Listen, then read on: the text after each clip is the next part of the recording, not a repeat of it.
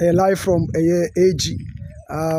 Asante Kotoko training ground so the enhye no esi etie na no meba ha na me ne mpanyifo bedi nkomo enese me di nkomo kakra na mehwe ade so the niema esi etie na matiti nsem bebre Asante Kotoko team no ebo last match na me ya adoma echina for 2023-2024 season. Now the ben team no ebe breaki ho asem ebeba. The ben team no be breaki ho asem no omu breaki kra na dodo sen eno omu bedi ansa na omu atumi aba eno so ho asem ebe piem ewo dwumadie yi so a enye asem ketwa kra ensem no bebre na ebeba ensem no bebre na ebeba nti se de esitie no enya asem ketwa kra bibia ekoso kama ewo eji ha eti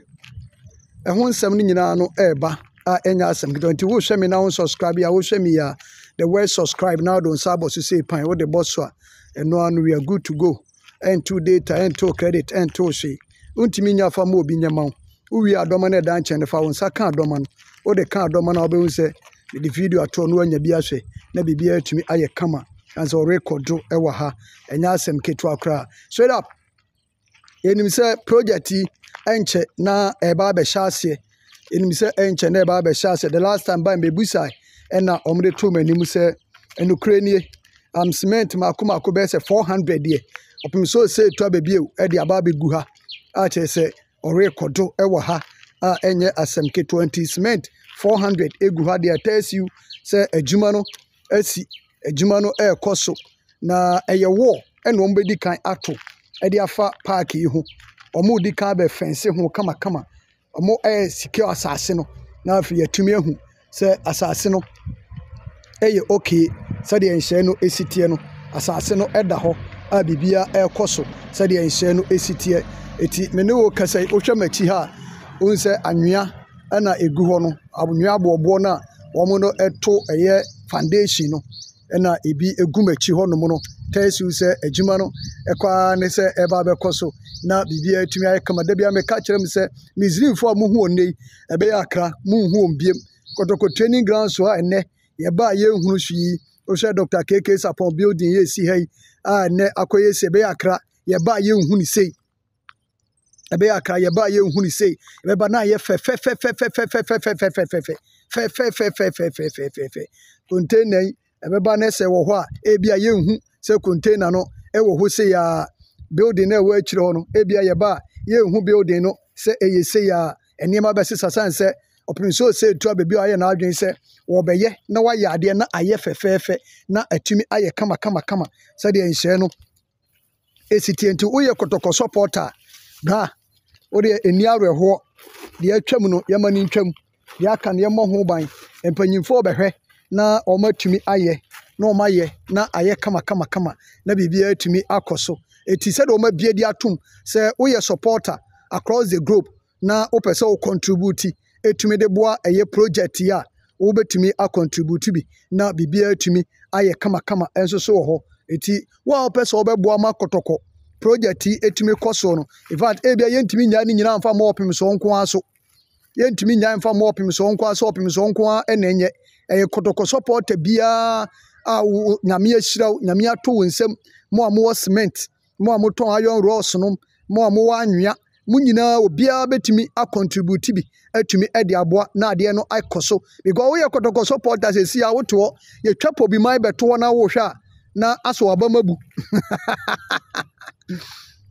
eno kwa na America no we Kotoko supporter ye twapo bi mai de ba beto ho no ma wo hwa na asa ya areho na asa ye bibie wo ho what I say enti I think say empanyifo a nyame atom nsem obia decide say obeto cement ba kokra dia ma Kotoko a me ye sure say crop ya ebesesa me ye sure say very soon ye behu Kotoko project no different kra a kire say ye nyina ye behwa am ye ni atumi age ye nyina ye behwe ama ye kra atumi ato ye yam na bibia atumi akoso nti we de ye nyina mfe ye ho nyim ni kwase ye jai edebo opim so nko aso kakra bia obieti because me kan say Dr. Chei time started say obeto wall dia fa ho ye lay foundation no you say nkrofo start so mu donate cement kakra bi etimi buy na manfo ye willing say anwempo ene so mo pa manfo ye o madwe so mo de beba me kai say carpenter fo ne amesi fo bi aye o madwe say o betima ye atu ho ache adwuma de ama asante kotoko eti the way aniema sitie no say ye nyina ye adwe say betumi aboa ama yatima ye ade na ye so say ade animonyam bebrew ade animonyam bebrem na ye nyina ye besere na yatuma agyan ba bi de yensa asiebo aka say ye kotoko supporters daachi ubetuma aka say oh ye ya adokogya achi project me kwa me contribute bio me contribute ye ubetuma ka kire nchirima no say adokogya achi project time ye no me so me de me kakra etumi eboai ama yetumi eye me tosment mienu me tosment miensa e de boa ma etumi ekoso because ye di kan eto wo ne fa de no ho wi a na afi wo hu say asase ne kese nie eti project we na ebetumi akoso na bibia etumi aye kama nti bibia don de now me busa mu say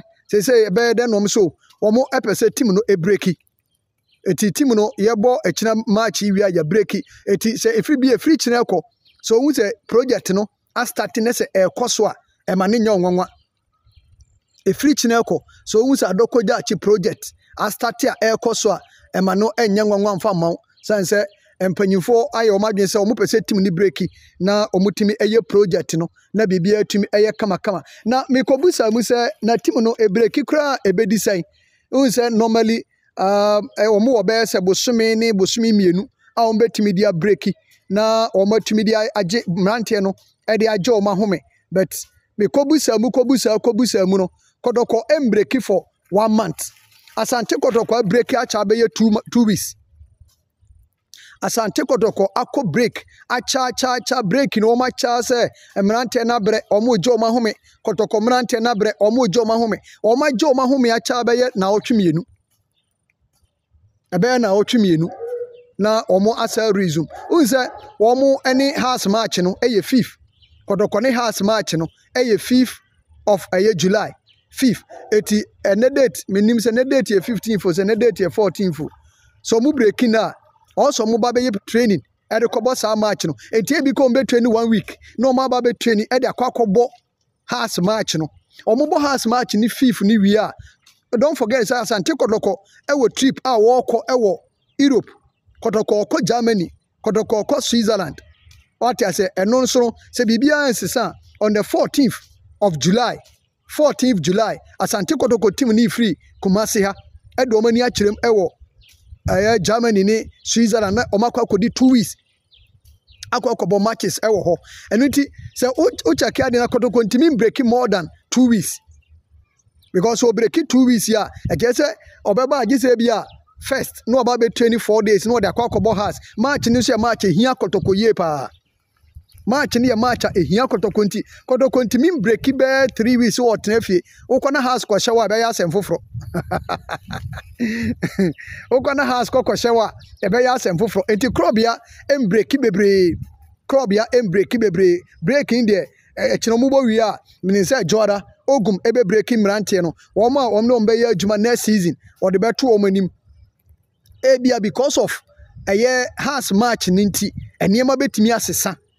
because of 5th match no because say we breaking so break here o crucial match e wo wanim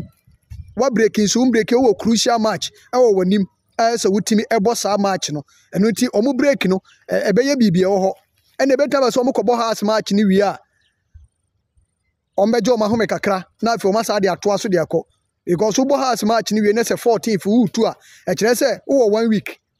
e kire se wo 1 week e na ade bejo ahome na afi watumi de tunti na meka jo se Kotoko ntimi train break more than 3 weeks emfa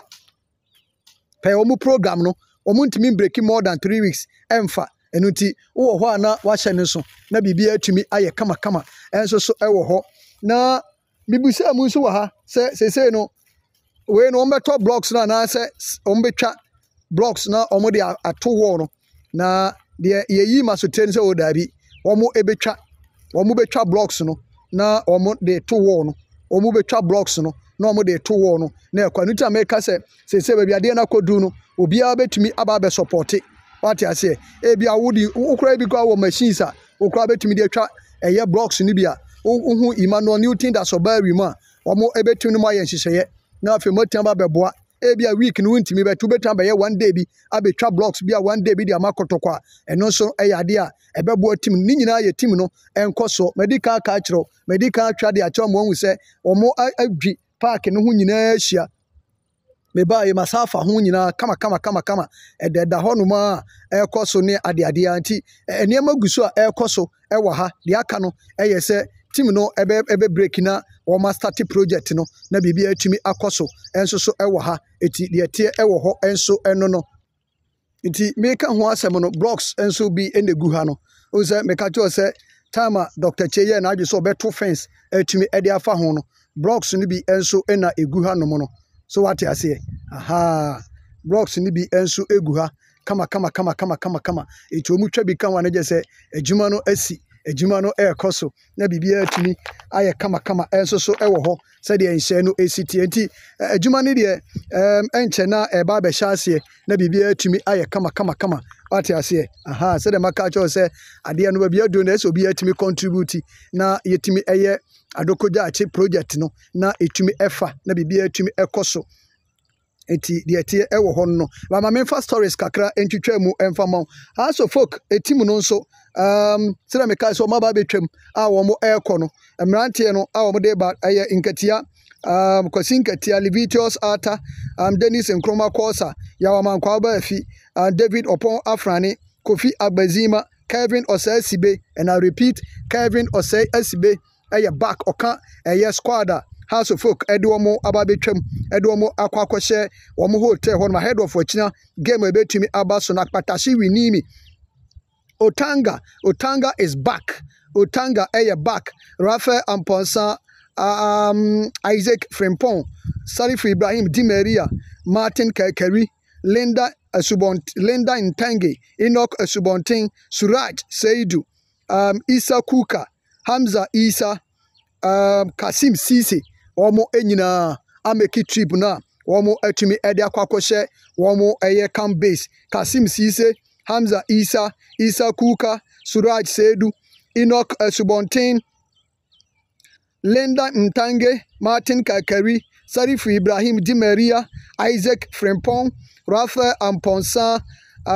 Guild Otanga Apatashi Winimi Kevin Osei Asibe Kofi Agbezima David Opon Afrani Jau Amankwaba Afi Dennis Nkrumah Kosa Leviticus Ata Akwasi Inkatia Schwab Sharif omunyina eka squad no ho a House of Folk ede omo ababe piem a ye hwe anim se wachina nyankopon ya adoma House of Folk ebetumi ede ade ne ho na bibia atumi aye kama enso so ewo ho na asem bi atumi asi asem asie no ene se Sports Minister Honorable Mustafa Yusuf Honorable say amputee for na omo kwakwaji gold ede abra Ghana o makonka Africa o maje amputee Africa Cup of Nations ede abra Ghana no amputee for donations a man for aye wo mu nyina wo mu mra me account for donation no donation bia wo bia de ama wo ma de bia obi de acho mu bia no wo mu mra me account for because enye wo mu de eye for the state ade bia de acho wo mu no enye wo amputee for wo mu de but eye state ni dia eto mu mra me accounts e wo sa de no na o ka kiro mu se $2,000 omo de bema obia $2,000 omo ebetumi ede amano na asem na o ka se omo member account for donation bi etumi aba no eno na akofa nsem bebrebe de aba no nkrofo se minister blasters o we donation bebrebe nkrofo de ma mu de hen na motumi account de akire Ghana for mo ko tournament ubere yesi Guinness for donate way Ubeti yes go face for donate way. Ubeti yes Coca-Cola for donate way. Ubeti yes Rice Masters a donate way. A month for your donation. Stanbic Bank for Access Bank for a month for donate. Me do babia electricity company for nyina. Omu nyina timi donate. A month for busa said that bank and a donations a hodwa. A Blasters boko nimuno. Obi etimi accounts de ama Ghana. The bank accounts obi akase o donation nyanya ni nyina ekosi sei eti ye de beboa wo man no na yenuanom amputiefo yi amanfo che wo ma de amose wo mo de omomra me ya accounts en fama oman no hey asem kese ni na me ya sure say unse na no na former president e mo 10,000 ena ene amputi fo nyina akọ adum chedua sofo na ye friend adum chedua wo Kenya ase no ombese ne kọ ne ho na omukọ ne ho no ena opanyin no ade aka kire om se team no ono apese ofa team no se Ghana fo mpa ono apese ofa team no na obo team no ho ka ade bi ompa bi obeye de ama wo mo winning bonus omo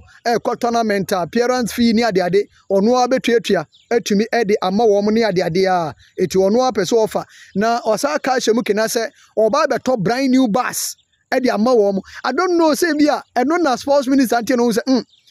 yetena se masofu yes ade ya yagu yehu anim ase de ya ene mintumi nkire say ye nunti ana sofo ede aba bonten se ne na se maba mu di ha ene mintimi enka ho asem bebre mintimi enka ho asem bebre enti wo so ba beto brand new bus ede ama ye nuanom amputifo no ye nuanom o madi dem no oba beto brand new bus atumi ede ama wo mo na bibia atumi aye kama se de enhye no enso esi etie ewo ho eno no amefa sedama golden power travel and tour na bia opese okobia golden do bekwa akodu asundwe mo amopese moko US wanya invite ana eye school abram ye nyama mo amope Canada ye obotom usika sem ya Canada ekwan no abie mo amope UK ana Germany UK Germany usika ye ready wo bank statement 1 month uni bank statement ebe take 3 month ope shingi visa bram ye njibi mfama opese obefa ukunu oyere oba ana woma o boyfriend o girlfriend unuaba ma wodofo bi ede ne ko Italy Spain France Holland oba ye be ye ho adwuma na bibia atumi aye kama sade enhye no esitie no footballers ene Belarus Romania Albania Slovakia Slovenia Sweden Denmark Norway Serbia France Asia also mudi da hopa mobile de mobako na makwa akwaje kakana na behwe achi se oman ni mu ayedin etikito bi ansa kakra bi a obenya bia no na akwaje na de aba na bibia atumi aye kama Premier League clubs First Division, Second Division Academy for mo pesa mo kwa pre-season tour Europe ana Asia mo so mo mra ne emfa mo nkode mo bedi dia mo beda ba bia mo betreni ni nyina ka package no ho mo fra Reverend Samuel Apia 0549198995 0549198995 na mo ne Reverend Akasa office no Bantima G run about Bantima Konfano Chaire Sabia no animu ho ena office no ewo a enye asem ketwa kra na Reverend men kan kire o se ene no US ani eye UK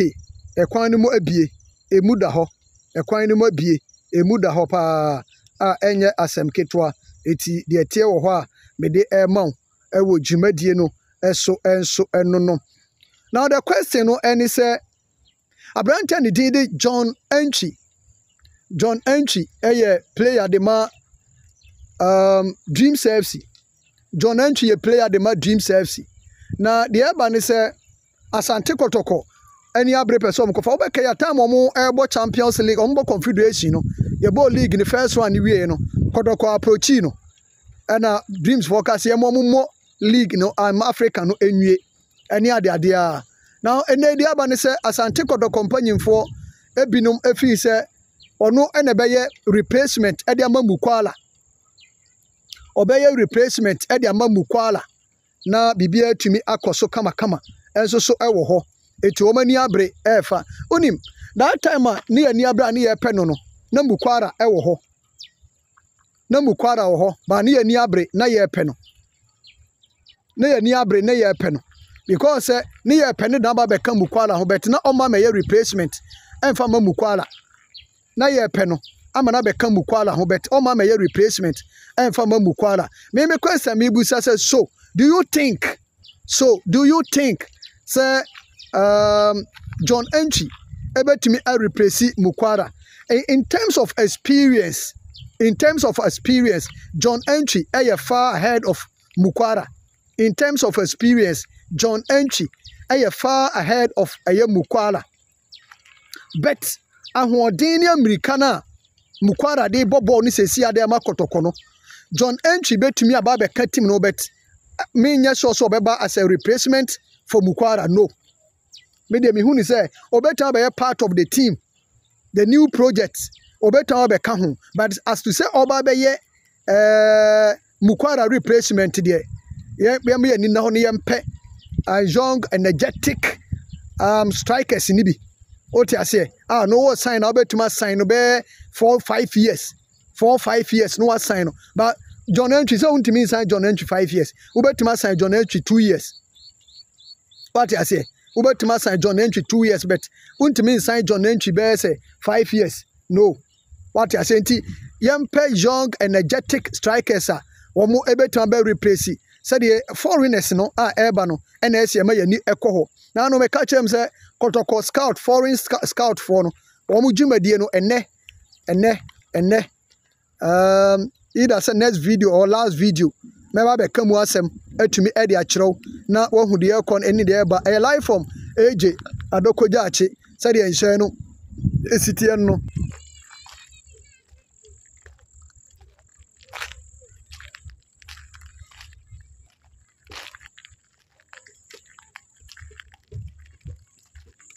nti yɛmfansi ana yɛnkɔ prepare na yɛntumi nsamra biem akyiri